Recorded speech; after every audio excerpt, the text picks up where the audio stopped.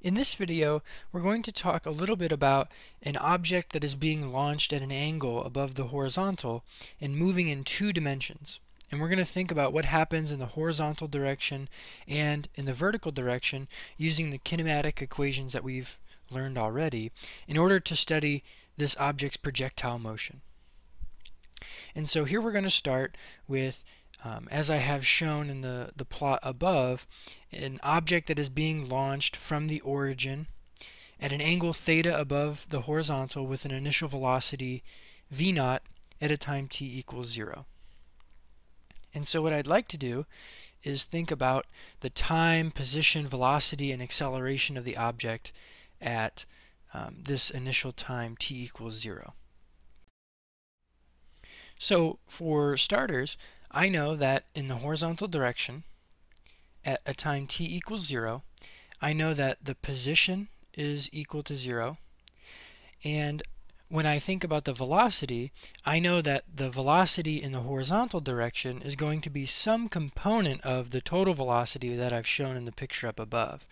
Right? The total velocity is that arrow that I've drawn in yellow, but the velocity in the horizontal direction would be just this component that points along the x direction. And then of course there would be another component to this projectile's velocity that would point up like this. That would be the velocity in the vertical direction. And so what we would like to find is v0 x. And of course we know that that side of the triangle that I've drawn there, which is a right triangle, is related to the hypotenuse and the angle theta that I've drawn, such that v0 x, the horizontal component of the projectile's velocity, would be equal to v0 cosine theta. And so the initial velocity in the horizontal direction, v0 x, is equal to v0 cosine theta. Right? And another way of saying that is cosine theta is equal to v0 x divided by v0, where v0 x is the adjacent side of the triangle and v0 is the hypotenuse of the triangle. So adjacent over hypotenuse. And lastly, I'd like to think about the acceleration. When we consider an object that is moving through space, we know that there is one acceleration that it typically experiences, and that is a downward acceleration, an acceleration that points toward the surface of the Earth, and that acceleration is equal to g, which is 9.8 meters per second squared. And so projectiles that are moving freely, whether they're launched from a cannon or kicked or hit with something into the air, the moment they're given that initial velocity and they're moving on their own through the air, they only experience an acceleration in the vertical direction, that downward negative acceleration. In the x direction, they don't experience an acceleration if you're ignoring air resistance. So if we ignore those resistive forces that an object might experience as it moves through the air, then the only acceleration it experiences would be in the vertical direction.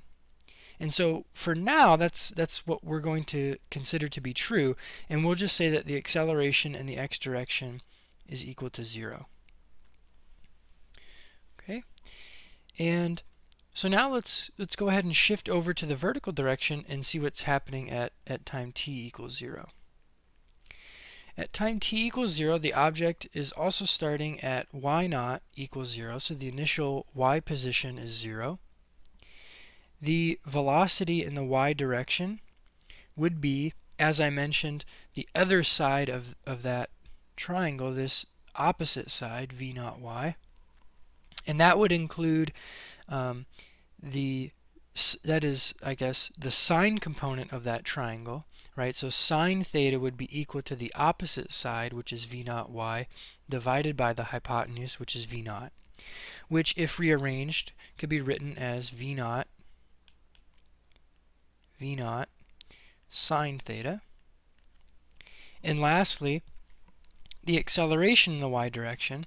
We do know that the object does experience an acceleration in the y direction, and that acceleration is equal to, maybe if we let g be the magnitude of the acceleration then the acceleration would be equal to minus g, since in my coordinate system, g points in the negative direction.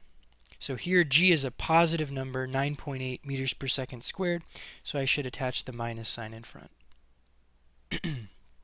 And now what I'd like to do, now that we know a little bit about what's happening at time t equals 0, is I would like to pick some arbitrary point later in time. Maybe the object is here at a time t equals t, so some arbitrary time before the object has hit the ground.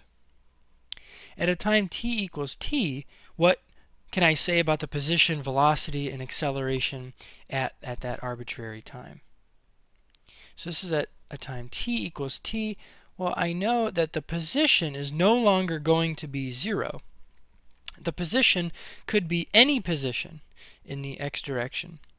And so what I need to do is I need to refer back to the kinematic equations that I know in order to understand where the object might be left and right.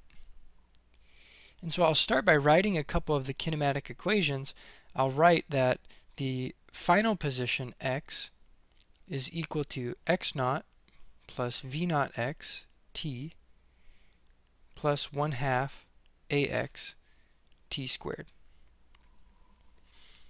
And so what I know about the x direction is that the acceleration is equal to 0, which means that when I'm finding the final position, this value here, and I'm writing an equation for the x direction where the acceleration is 0, this last term should be 0. Which means that if my object is also starting off with an initial position of 0, x naught equals 0, then this term will go away. And the final position in x is given simply by v naught x t, right? This middle term here. And so v naught x, we found previously, is equal to v naught cosine theta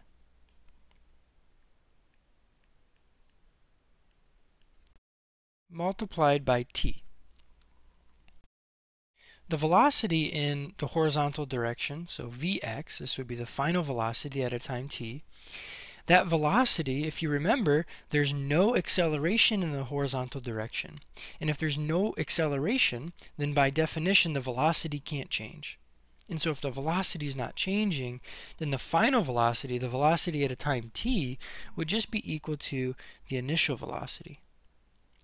And this is a very important concept related to horizontal motion when we're considering the motion of a projectile. And that is the velocity in the horizontal direction remains constant. There's nothing to change it, and so it remains constant, so long as we're ignoring air resistance. And once again, that's due to the fact that the acceleration in the x direction at this moment in time we're considering to be 0. That's the only way that that velocity can remain constant. And now in the vertical direction. So once again, considering the time t equals t, some arbitrary time later, t equals t. I know that in the y direction I could write a similar equation where I write y equals y naught plus v naught yt plus 1/2 ay t squared. And of course, typically we've written this as y equals y naught plus v naught yt minus 1/2 gt squared, because the acceleration ay is not some random acceleration. It's an acceleration we know. It has a magnitude of 9.8 meters per second squared, or lowercase letter g, and that it points downward. So I've already included that minus sign.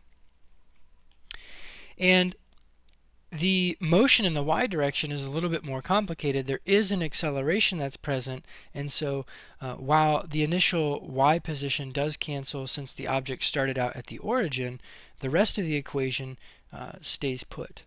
And so my equation for the y position, the final position at a time t equals t, would be v naught sine theta for the vertical component times t minus 1/2 gt squared.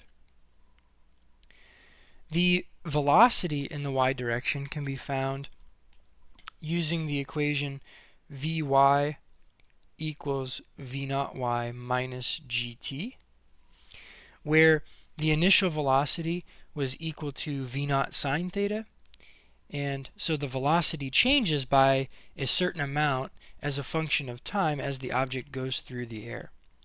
Right? So Vy, the final velocity in the y direction, would be equal to that initial velocity v naught sine theta minus gt. And so eventually, maybe I should say at the very beginning, when t is equal to 0, this part of the equation would be equal to 0, and the velocity in the vertical direction is positive. As t increases, there is a moment in time where v naught sine theta is equal to gt, and at that moment in time the velocity in the vertical direction will be equal to 0. And any time after that, the velocity will become negative. So we have the case where an object is initially launched upwards, eventually stops in the vertical direction, and then comes back downward. So the velocity becomes negative as soon as the product of g times t becomes larger than v naught sine theta. And all of that happens as t increases. And lastly, we know that at this arbitrary time, t equals t, the acceleration in the y direction is still equal to minus g. And so this tells us a little bit of a better story about what's happening in the horizontal and vertical directions as we begin to consider these two directions to understand projectile motion. The next thing I'd like to think about is, what does the shape of this projectile's path look like? What does the trajectory of a projectile look like? Is there an identifiable shape to it? And in order to define that shape, really what I need is the y position as a function of the x position. Because if you think about what I've been plotting there, it really is a spatial plot of what the projectile is doing. Y is a function of x. It's a two-dimensional plot of where the projectile is. And so if I knew how y depended on x, either in the graph or in an equation form, then I could tell you what the shape of that path looked like. In order to determine that equation, what I'm going to do is I'm going to start with the kinematic equation y equals v naught sine theta t minus 1/2 gt squared. And I would like to substitute in this expression here for the horizontal motion. I know that the final position x at some time t is given by v naught cosine theta t.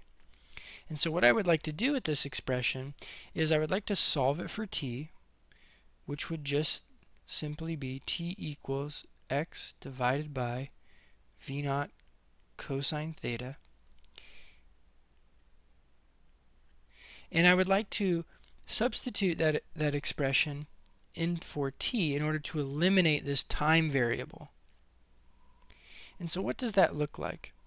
I would get y equals v naught sine theta is still there,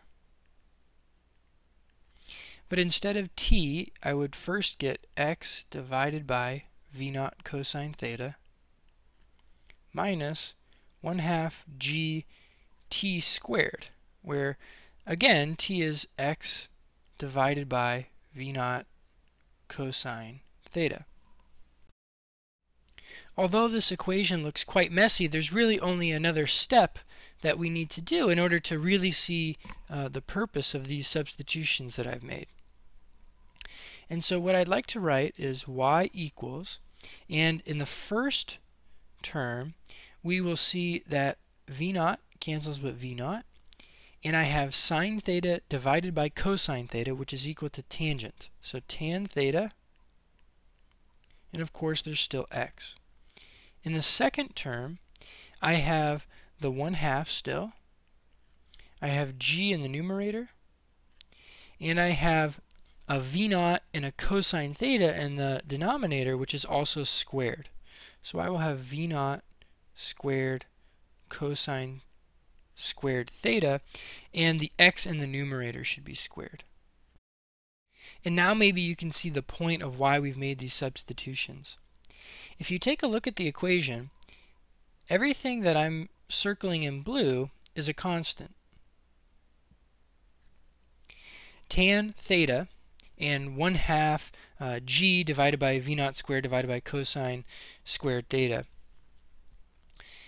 Everything in those blue circles is constant. For a projectile launched at a given angle with a given initial speed, those two terms, the leading parts of those two terms would be constant. And so we could write this equation as y equals some constant c1 times x minus some constant c2 times x squared. And hopefully you can notice that the equation that we've just found is the equation of a parabola, right? The y position as a function of x goes as some constant times x minus some constant times x squared.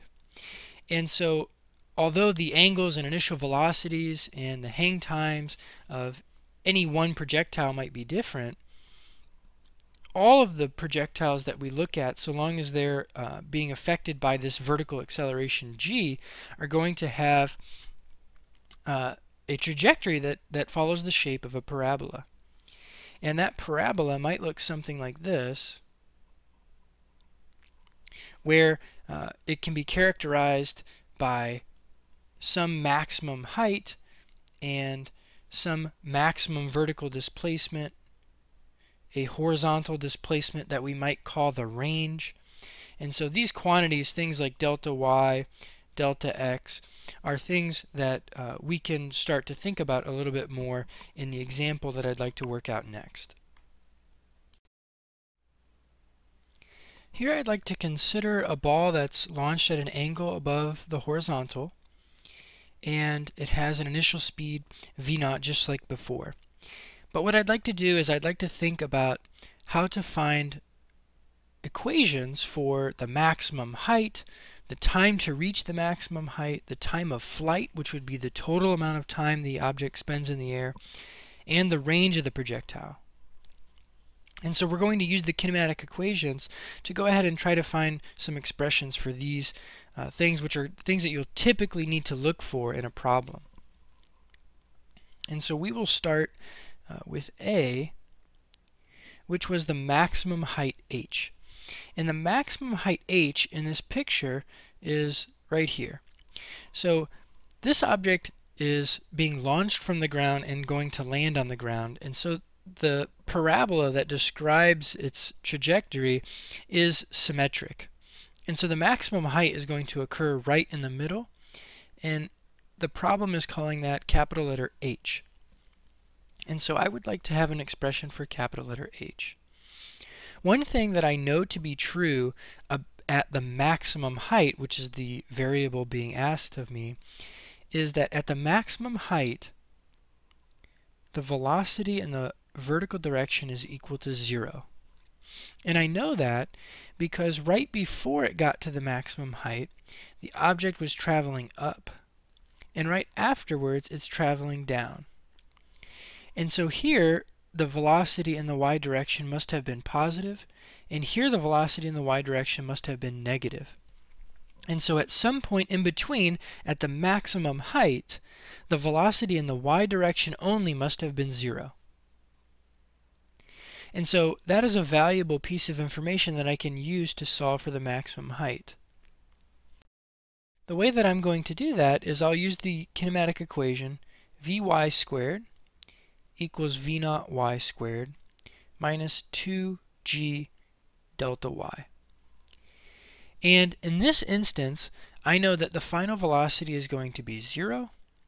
I know that the initial velocity is the y component of this triangle, and I know that the y component is the side of the triangle that is opposite the angle, which is the sine component. And so that component is going to be v naught sine theta.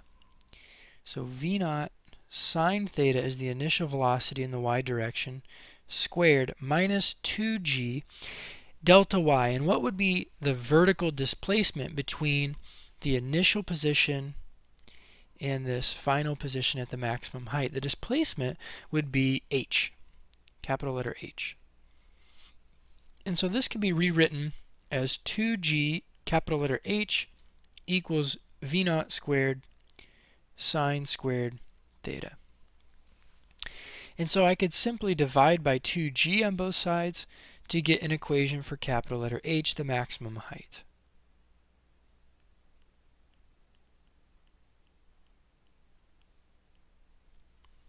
And so if I knew what the angle was, and if I knew what the initial velocity was, I could tell you what the maximum height of that projectile would be by using this equation.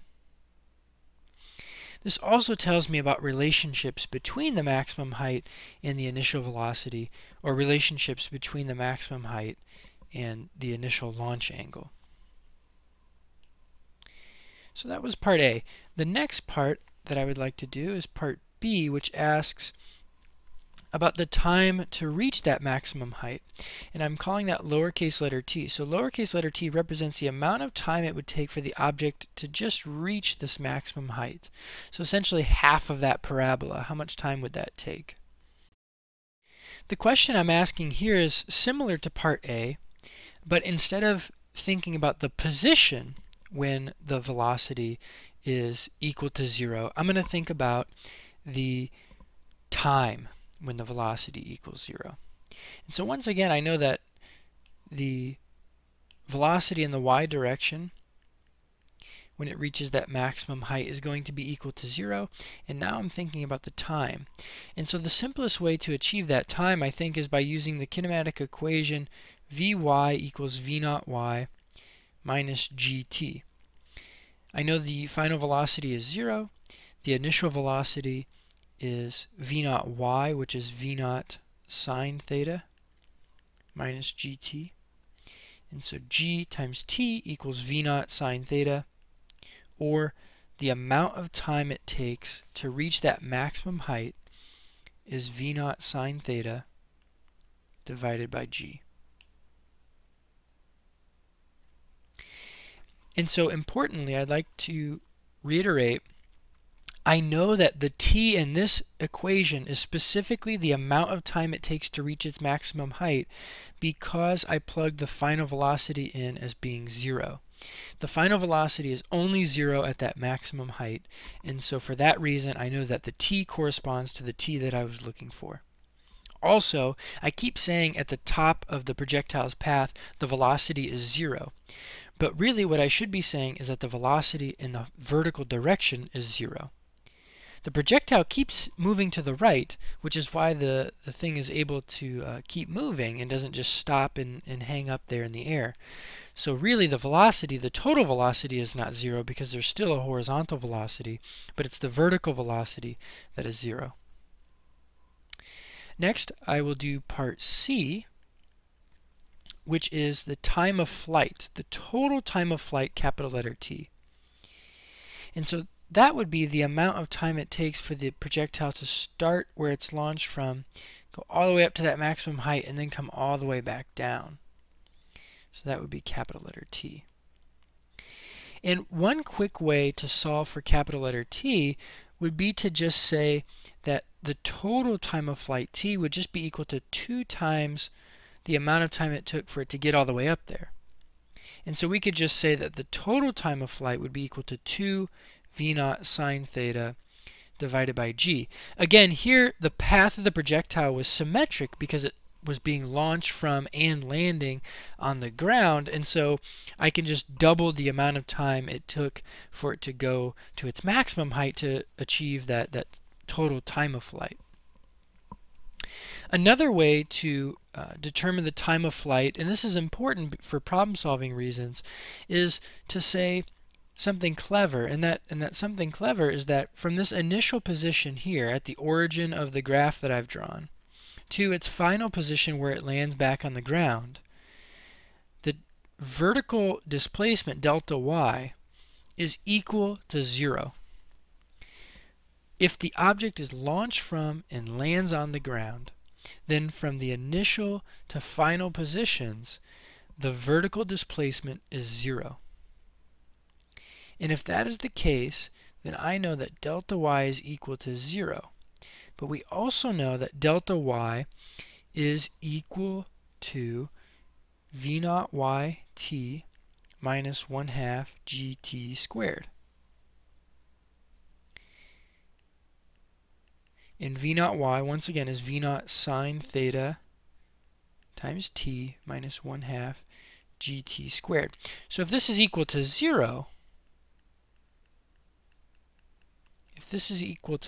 this expression here, then that means 1/2 gt squared is equal to v naught sine theta t. And there are two values of t that satisfy this equation because there are two values of t that satisfy the y position being 0. And one of those times is 0, and the other time is the time when it hits the ground on the other side. So when t equals 0, before the thing has even been launched, the thing is at the ground, and the equation works. And when the object is launched and then strikes the ground again, we have a time that satisfies the equation, and that's the time that we're more interested in, the time of flight. And so if I divide both sides by t and then rearrange and solve for t, what we get for the time of flight would be equal to the same thing as what we got above, 2 v naught sine theta divided by g. And so hopefully this shows that there's a couple of different methods that you can use to find the hang time of a projectile. If the path is symmetric, you can just use the above method, but even if it's not, maybe you can use the bottom method, which I suppose also sort of assumes that the path is starting and ending in the same vertical positions, but slightly different method. Lastly, what I'd like to do is determine the range of the projectile, which I've called r. And the way that I'm going to determine the range of the projectile is I'll write an equation for x. The range of the projectile is a quantity that is inherently related to how far it goes in the x direction. And so your problem-solving skills should be telling you that you should start with an equation that is in the x direction. And I know that any displacement in x, delta x, is equal to v naught x times t. The equation's not so complicated because there's no acceleration in the x direction for a projectile. And so ignoring the air resistance, I can start with delta x equals v naught x times t. And I'll make two substitutions. The first substitution is for v naught x. We know that from my diagram, v naught x is this component of this triangle, and that component of the triangle is equal to v naught times cosine of theta. And so in my equation I'll write v naught cosine theta times t. And t, which is the amount of time it takes for it to travel the full range, right? T is the amount of time it takes to travel this entire range that I'm going to be calculating. That would be the hang time. And so the expression that I should be plugging in for t here is the equation for the hang time, which is 2 v naught sine theta divided by g. And so if I plug in the expression for the hang time in for t, then the delta x that I will be finding is the range r. And so if I massage the equation a little bit, if I rearrange the variables just a little bit, I have a v naught times a v naught, which is v naught squared, and I have a g in the denominator. Everything else is 2 times sine theta times cosine theta. And I would not hold it against you if you did not remember that the expression 2 times sine theta times cosine theta is related through a trigonometric function as sine 2 theta, sine of twice the angle. And so the range could be calculated as v naught squared divided by g times sine of twice the angle. And so given only the angle and the initial velocity, you can determine how far in the x direction that the projectile will travel through this equation here. And one interesting note that I would like to make here before we end, about this range equation is that the range can take on different values for different values of theta and v naught. But where does R max occur? Where does the maximum range occur for this projectile? So R max is the maximum range of the projectile. R max occurs at the place where sine, or the angle where sine of 2 theta is equal to 1. And I know this because sine and cosine oscillate back and forth between 1, 0, negative 1, 1, 0, and negative 1. And so a sine can never take on a value larger than 1. And so if I want to find the largest value of r, I would need sine of 2 theta to be equal to its largest value, which is equal to 1. And so this will occur at the place where sine of 2 theta is equal to 1, which occurs where 2 theta is equal to 90 degrees. Right? Sine theta has a maximum value at 90 degrees, and so sine of 2 theta would be equal to 1 if 2 theta is equal to 90 degrees. And so if 2 theta is equal to 90 degrees, the maximum value of r occurs at theta equals 45 degrees. And so what this is showing us is that if you want a projectile to go as far as possible, you should launch it at 45 degrees. Now, in this derivation, we've assumed that there's no acceleration in the horizontal direction, and so that's made our equations a little bit more simplified. But in the case that we're ignoring air resistance, we launch a projectile at 45 degrees, and it will go as far as possible. And if you launched it at 47 degrees or 43 degrees, a little bit above or a little bit below that, then the projectile would not quite go that far, because the sine term of this equation would be a little bit less than 1.